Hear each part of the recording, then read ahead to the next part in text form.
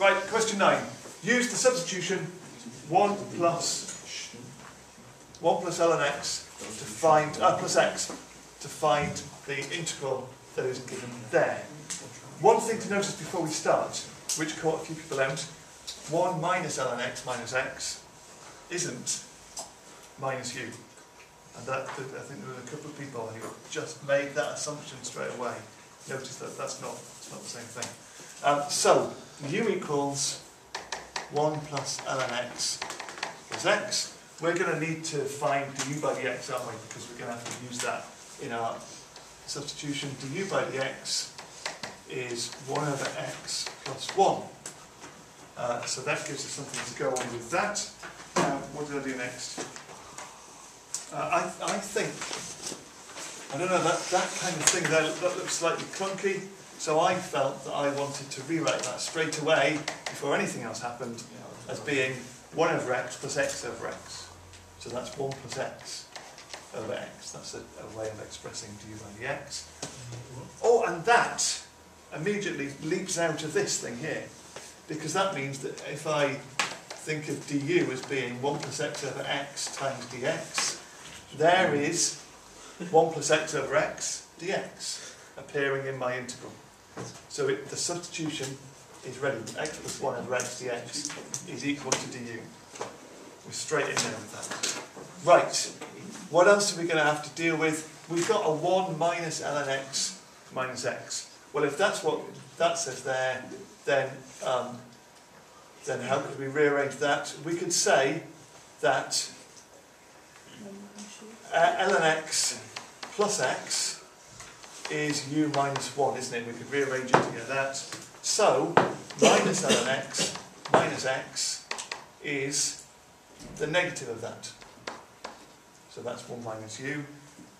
So that bracket that we'd have to deal with up there, which is 1 minus ln x minus x, I've just added 1 to the left. If I add 1 to the right, it makes it 2 minus u. I think I'm ready to do a substitution in here. So the integral that I started with is now, so can we see what's happened with this? We've got the 3, x plus 1 over x dx is equal to du. 1 minus ln x minus x is equal to 2 minus u. And 1 plus ln x plus x is equal to u. And so having done the substitution, my integral looks like that, which is much nicer. We then have to spot that that is the kind of integral that we could have had in core 2. It would have been a bit mean. We sometimes miss how to deal with these. We have to uncommon denominatorise this, don't we? We have to split up the fraction. So this is, I'm going to leave the 3 in front. 3 lots of 2 over u minus 1 du. Is that okay?